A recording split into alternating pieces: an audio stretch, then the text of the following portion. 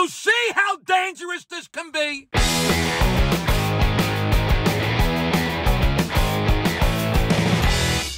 Hey, what do you hear? What do you say? My Facebook, YouTube, Twitter, Instagram, Google+, your sister's ass, the Pony Express. I'm very ticked off Vic here. You know what ticks me off? Both sides losing all credibility. Follow me. Hey, I know this first point is stupid in a way, but it's a perfect example of what I want to talk about. I just saw the video of Biden falling while running up the steps to Air Force One. And here's my problem. If presidents falling down and tripping and walking weirdly or whatever is news to some news channels, then all presidents falling down has to be on all news channels. Seriously. You have to show it for all if you show it for one or two or only one side or only the other side. You just can't pick and choose who you show stumbling. Not because it's important, but because it's fair. Let's be fair. Otherwise, you lose all credibility. You just do. You ever hear the phrase conspicuous in its absence? Do you know what that means? If not, Google it. Look, I give Biden credit because he tries to skedaddle up the steps of a plane to show everyone that he's not some old guy when everyone knows he's an old guy and he should just take his time. I don't even run up plane stairs. And I know people will say he's a doddering old fool. So he's trying to show the people who bring up his age that he's not so old. But then he falls down and he ruins the whole point of not looking old. And he should just stop running and act his age, and people should stop with the age thing so Biden stops running and falling down. Anyway, come on, news organizations. If Biden falls down steps and it's caught on camera, then you got to show it if you're going to show anyone else falling.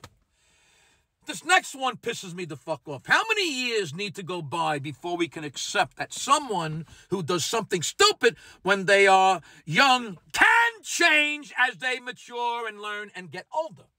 This is yet another fucked up piece of cancel culture. You know how many people did and said stupid things when they were young? All of us! Holy shit, can we please take each circumstance for what it is? Here's an example. If the kid is raised in rural Alabama and taught to hate blacks from birth and calls blacks the N-word in elementary school because that's all he knew and all he was taught as a child. But then he matures and plays football, gets a scholarship, goes to a college in the north and learns and evolves and grows. And then he realizes how horrible racism is, and he starts an organization to help minorities and minority communities, and he decides to dedicate his life to making change. And then someone learns he called black people the N-word in junior high, and there's a scandal, and he loses his job. Do you see how dangerous this can be? That poor young lady who was the editor of Teen Vogue got fired for basically the same exact bullshit. When do we forgive? How do we forgive? If you can't forgive, then you need to burn your Bible because you're full of shit.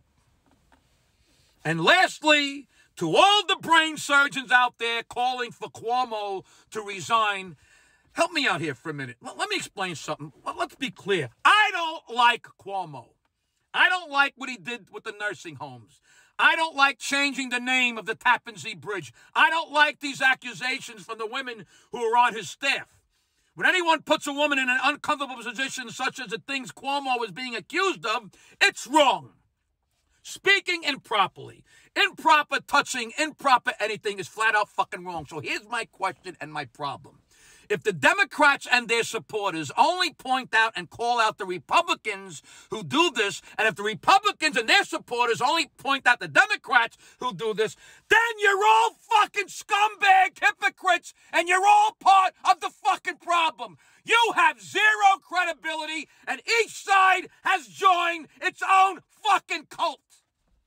If something is wrong, no matter who does it, then where is your anger and your condemnation for person, regardless of their political party? You have to be consistent, both sides. When a woman comes out and says, this guy did this to me, you're either consistent or shut the fuck up. You want resignation based on someone simply accusing someone of something? That's a whole other rant. But if that's what you want, then you gotta call it out for anyone, anytime. If you don't, you're just another fucking partisan hack who's completely full of fucking shit. This country is in a vice grip of phony, stupid, biased, delusional fucking jerk-offs. Smarten up!